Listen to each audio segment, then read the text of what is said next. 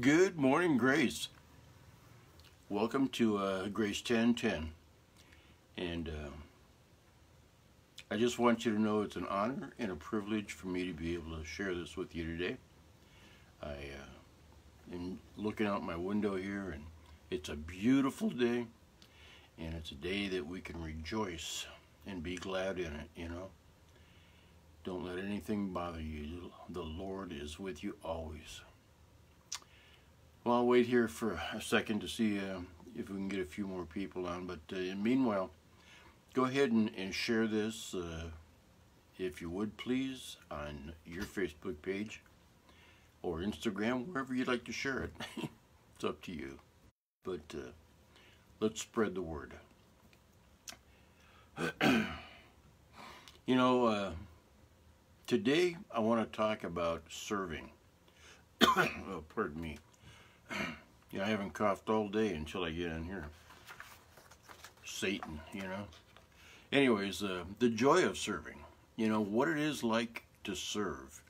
And really, I want to share 8 blessings with you that you get when you do serve.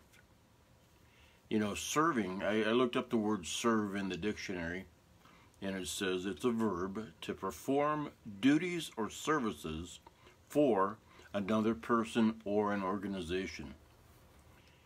Serving people is such a blessing. I just can't tell you. I remember when I was a baby Christian, I would go to the men's fellowship. We had about 40 guys in this fellowship, and there was one guy that would play guitar and lead worship, you know. And I remember just loving to sing and worship the Lord. And I kept thinking, gee, I wish I could do that. I wish I could just play guitar. I've never played guitar. I wanted to play the guitar. But I just sat there and I kept thinking, oh, I wish I could do that. I wish I could do that. And every Thursday night was the night for men's fellowship. Every night I'd sit there and worship the Lord and say, gee, I wish I could do that. And one day, or one evening, like a bolt of lightning, out of the sky comes, while I'm saying, I wish I could do that, I hear this voice in my head, you can, Jim, just get up. So I approached the guy that was leading worship, and I said, hey, could you just teach me a little bit about guitar? I'd love to lead worship. And long story short, he taught me 3 chords. And my very first song that I learned was Lord, I Lift Your Name on High. And that actually had 4 or 5 chords in it, but I ended up learning all of them so I could sing it. And I just loved doing that, and ultimately I ended up leading worship for that men's group. And it was such a blessing to serve. You know, when you serve others, you're allowed to develop and know your spiritual gifts, you know. You know, everybody's got a gift, just like our body. We have fingers, we got eyeballs, we got nose, and spiritual gifts are the same way for the church. You know, whether you are a greeter at the door, you work on a tech team, or you're in a worship team, every part is a function and a need in the church for us to serve. And it just allows us to develop our spiritual gifts. You know, and serving others allows us to experience miracles.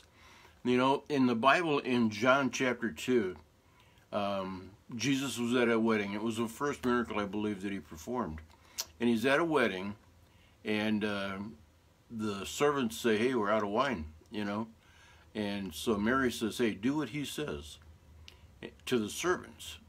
And so Jesus turns the water into wine. The guests didn't know what was going on. The partygoers were clueless. But the servants, the people that served, they were the ones that were blessed. They saw the miracle. Think about that. And serving allows us to experience joy and peace that comes from obedience. You know, serving is a form of worship. It expresses gratitude to what Jesus has done for us. Serving is a blessing. Serving helps us to be more like Jesus. Think about that. When we serve others, we're doing what Jesus did. Jesus served us. And we get the focus off of us and onto others by serving. And it's like I said, these are the blessings of serving. Serving surrounds us with other Christians who help us follow Jesus. You know, if we're alone, if we're not in a fellowship somewhere, in church or in a small group, or just with friends, Christian friends, we can get off track real easy. But when we serve with others, they help us to keep focused and on track. You know, in Hebrews it says, you know, spur one another on to good works. And that's what serving does. It helps us to spur one another on to good works. And serving increases our faith. You know, when you serve, you see these miracles. You see kind of the behind the scenes of what's going on in our church or in whatever ministry you might be serving in, and you'll see that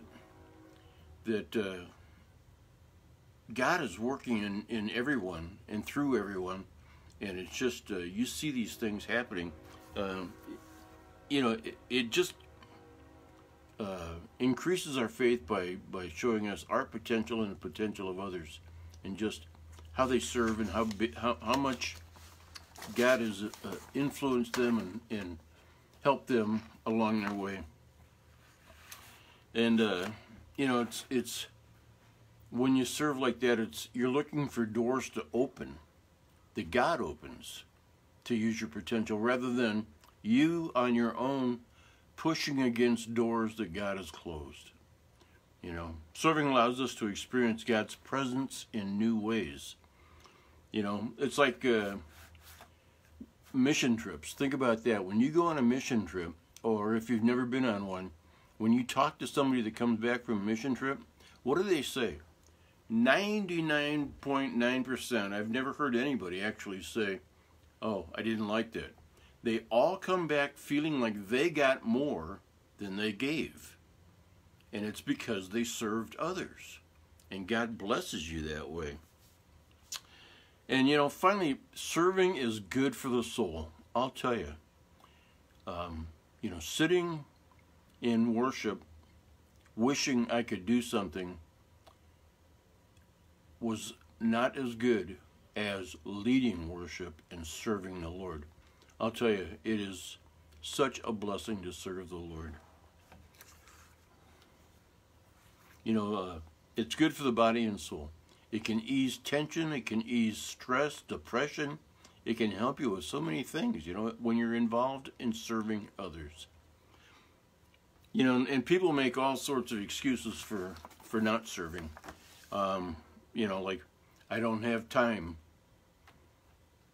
You're watching TV, but you got time for that. But, you know, no, you need to, you've got time, you know. I don't know what I could do. Well, you know, just be available, and God will lead you, you know. I don't have any special skills or anything to contribute. That's not true. We all have skills that the Lord has given us. And, you know, some people say, well, they don't need me. That's not true either. We need you. We need people in our ministry right now. We're short-handed in the video ministry. We're short-handed in several ministries, actually. And if people just step up and serve and say that they're available, God will use them. You know, you've all heard that God doesn't call the equipped, He equips the called. Right? You know, when God called me to lead worship, He equipped me. He taught me how to play the guitar. And I had a voice that at that time was pretty good. And here I am being boastful. I shouldn't boast, though. But I'll tell you, it was such a blessing to just stand up there and lead men, hear them all just pouring their hearts out to the Lord. That just blessed me so much more than being in the congregation and being a part of that worship. Although, you know, you can't compare worshiping the Lord to anything else. So, all right, here I am rambling on a little bit. you know, and I'm out of time now, so I want to just end this with encouraging you to serve. You'll be blessed beyond measure. Believe me, I serve, and I feel an anointing when the Lord puts me in the church, in a body, serving others. You know, in Joshua, you know, Joshua tells the Amorites that, hey, you know, you got to choose who to serve. You can serve the God of the Amorites, or you can serve the Lord. As for me and my house, we will serve the Lord. I encourage you, step out, serve the Lord. Be a part of what's going on at your church and enjoy the fruit of that. The Lord will truly bless you. All right, time is up. I just want to tell you, thank you again for allowing me the privilege of being here this morning and sharing this with you. And I just want you to know that Jesus loves you, and I do too. All right? You guys have a great day.